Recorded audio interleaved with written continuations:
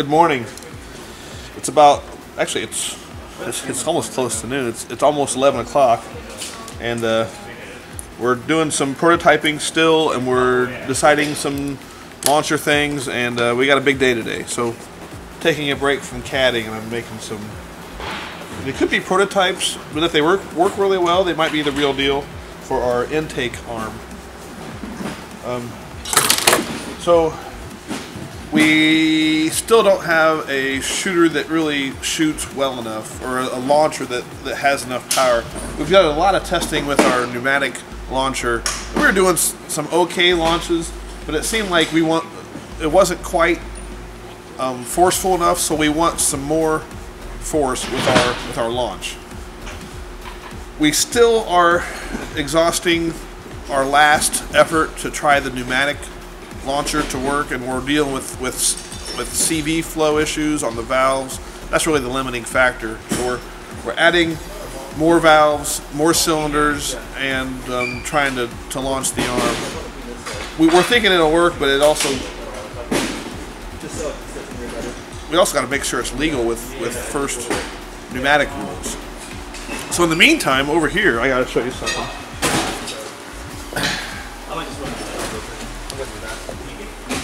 So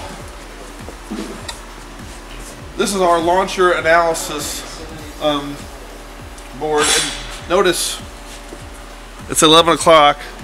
We have an 11 o'clock deadline that we set, and they're almost ready to test here to decide which launcher direction we can go. Right now, the easiest one to make, if it works, is the pneumatic lever arm. Having the pneumatic cylinder would be pushing it up very quickly in order to launch the balls. Another way to do that launch would be a winch with a dog shifting release, so there would be some sort of a bungee spring or something that would be pulling the arm up, and the dog shifter would release that arm to let it fling itself up. Another way to do that would be to cam drive the arm down with a bungee cord or spring to pull it up. Pretty much the same pulling or force method with the winch method, but a different method to release and trigger the throw. In this case with a cam, in that case with a winch.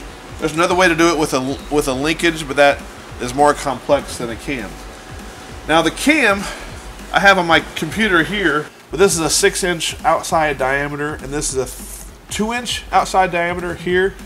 And so the distance of the radius from this edge to this edge is 2 inches. So this is a 2-inch cliff that it would fall off.